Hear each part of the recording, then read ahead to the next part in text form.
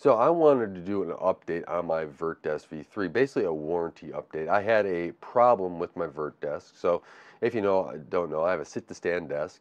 I Vertdesk, you can go back and watch the video. It's one of my older videos that still gets views, but man, I've learned a lot since then.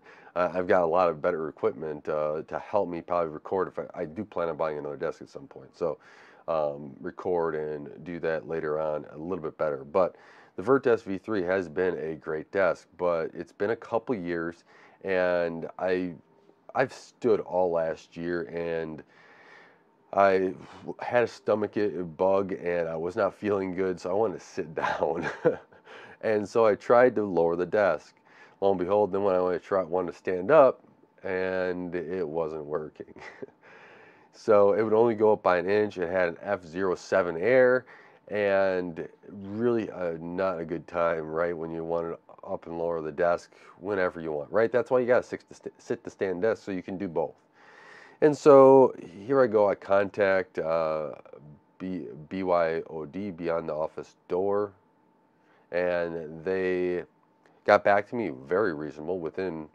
I was shocked at how fast they got back to me. I don't even remember how fast it was, but it was. I guess I could look at the emails, but it was very quickly. It was less than a couple hours, and maybe even faster than that.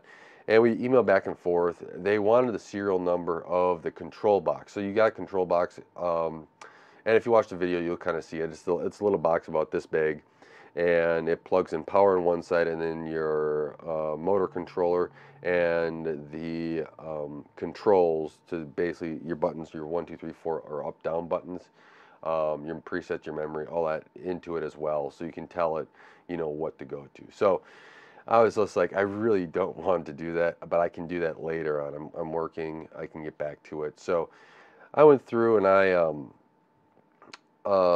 they got back to me and they just said, oh, we don't need it, we'll send you out one. So no questions asked, they sent one out after the air. They said that air there, which was a great thing because I did not have to take that off until until I got the new controller. I have a wire management that covers everything up, and well, I wish it covered up all the wires, but it covers up all of the other stuff, like the um, uh, power power strips and the control box. So we got that back. They sent it out, and they sent it out really quick. I mean, they had RMA info in the box with a FedEx shipping label. It was shipped out fast. They had RMA numbers and a whole set of things that you need to return in there. And then they had the controller and the single motor control box with the gyro sense, and then it has a 4-button programmable mini switch that we're both supposed to replace, and then you send back the old ones. Really seamless. I mean, this is one of the best RMA experiences on getting the product out. Now here I live in Wisconsin. They ship out of Wisconsin, so it was a fast turnaround there. But it's really one of those things that I really like to do, like to see a company do, is to have that fast turnaround, have that seamless thing. And I already sent it back to them. I swapped it out as soon as, well, about a day later when I got it. Went on real easy, everything else. The new 4 programmable controller up down is slightly smaller than the old one. Fine, whatever. But they did a really good job, and I just wanted to, if you get one of these desks and you run into an issue, contact their support. Seems really good, and I just appreciate it.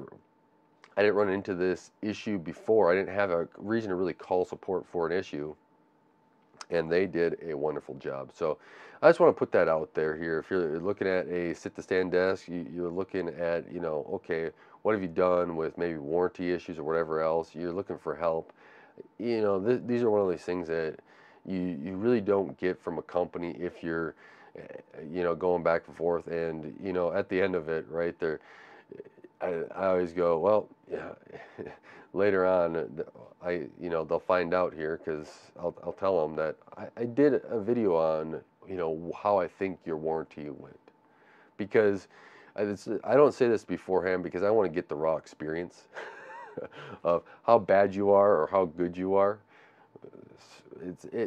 Most companies have been improving lately, but there's still some that is like, eek, that's not something I want to do. But That's what I like to do. So they'll be notified of this, and hopefully that they continue that customer support going forward. And if I have an issue, I'll be definitely to contact them again, because something like this, you don't want to spend all this money on a sit-to-stand desk, which was over $1,000, right, for this sit-to-stand desk, tabletop, length, and all that for what it is, and then have an issue even a couple of years down the line, because that's a lot of money to sink into a desk. So thank you guys for watching. Thank you for taking the time to help support Gray Overload and helping this channel grow. Leave in the comment section below if you've had any good or bad warranty experiences. I love to be able to hear them as well. And until next time, make sure you do all the fun YouTube stuff, like, share, subscribe. And until next time, God bless.